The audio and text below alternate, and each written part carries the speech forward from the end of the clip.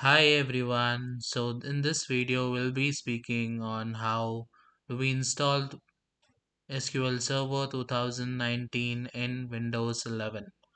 So I'm sure many of you are facing the issue related to the 2019 is not working and any of the server SQL Server is not working in Windows 11. So here is the video you're looking for. So yes, for the beginning, I'll be referring to the Microsoft provided solution to this. So this is the Microsoft solution they have provided. I'll be pasting the link in the video description.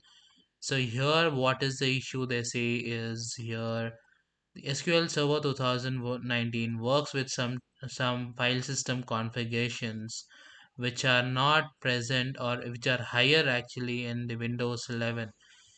Like here, this is the resolution part, but I will be showing the yes, exactly. If you write this command in your command prompt with your drive, and you will be getting this is the default they wanted what SQL Server wanted where the physical byte file system effective physical byte per second for atomicity it needed 4 KB, and actually in the Windows 11 it is 16384.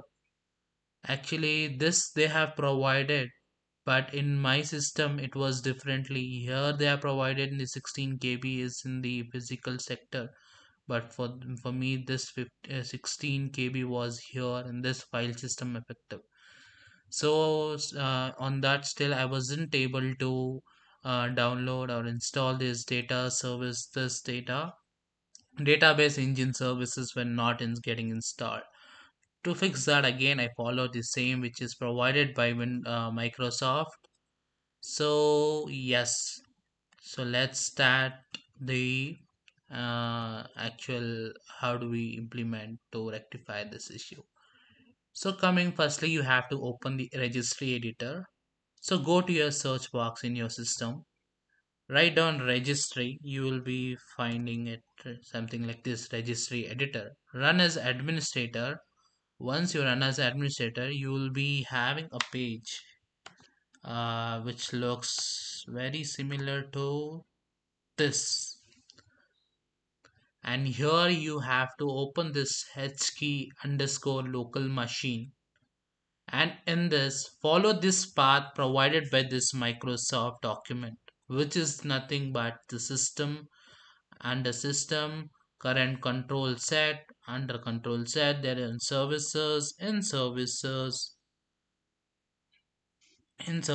we'll be moving into this folder STORNVME. In this parameters we'll be adding in devices we'll be adding one new file. How do we add it is in the edit prompt you can go for a new, and in new add a multi-string value. Once you add a multi-string value you will be giving the name as this, so you won't be finding this file in your current default structure of the file structure in the default structure.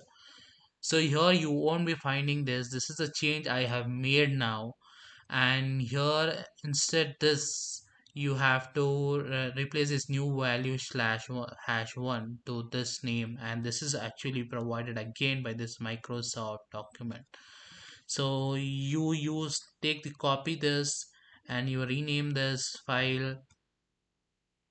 Where did we go? Yeah, what is happening? Yes, so rename this file, and after renaming just double click this file and give a value data as this star space 4095. This is also provided again by the Microsoft document. I'm deleting the same, and you after doing that change the file would look like this. Once you're done with your changes, go to your command prompt and run this command from administrator, and copy this command and paste it and run it.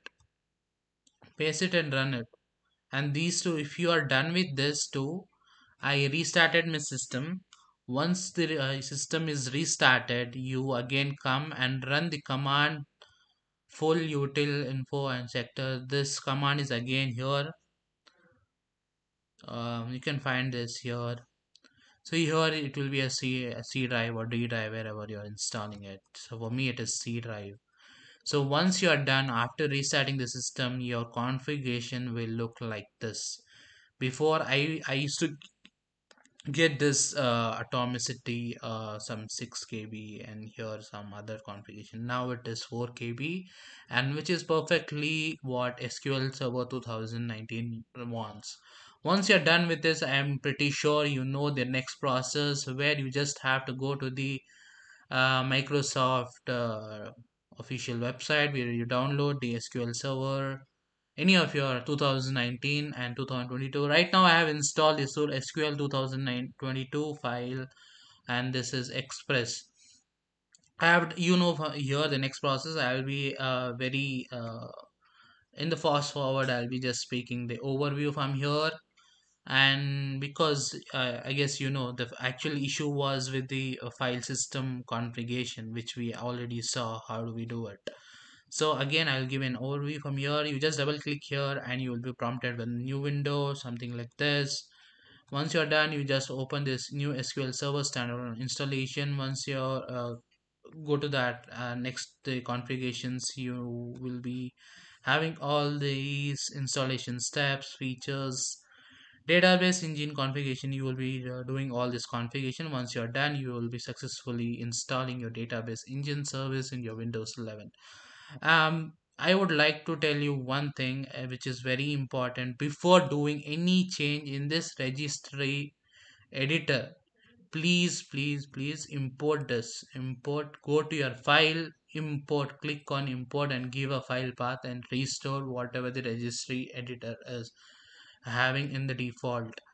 Right now I have taken this backup of this registry, but unfortunately I'm not able to import it, or else I would have clearly shown one by one, line by line. Right now I'm not able to take this backup of this registry which was default. So again, this will be a different video. I'll take it to a different video. If suppose I find a resolution to this, how do we recover back the registry, so that I can be in the safer head, like I can go back to the previous registry as well. So right now, whatever configuration we have made for this, adding this file and running those two commands will be sufficient enough to run this SQL server, and the installation of database engine service will be successful. So that's it for this video, guys. I hope you liked it. And if any questions, you can write down in the comments, as well as if you have any other further solutions or better solution, please provide me in the comments. Thank you. That's it.